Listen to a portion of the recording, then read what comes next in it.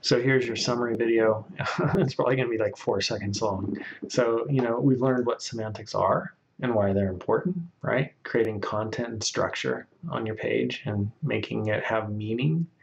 And we've learned some of the different tags and elements we can use for that, for creating different areas within our web page, such as header, footer, section, article, aside. And we've also learned about divs and spans, and how they can be used for creating different areas or targeting different content on the page. And we've learned about block versus inline, and how some elements are block elements and they take up the whole line, and some elements are inline elements and they just work with some of the stuff right inline. That's right there. And we've also learned text-based elements best represent the content of the page, which text-based elements best represent the content of the page.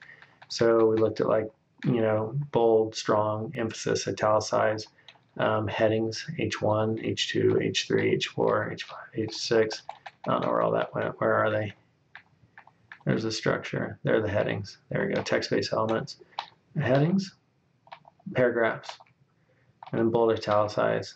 Yeah, so we've seen those.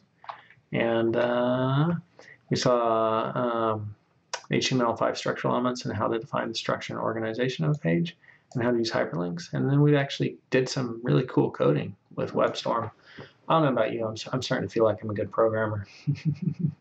It's probably just the hour. I think we're doing all right, actually. I think I'm doing all right. So kudos to you, kudos to me. And, I think now is the point where you go listen to some song and pump yourself up. And I would recommend LL Cool J, Time for War. I don't know why.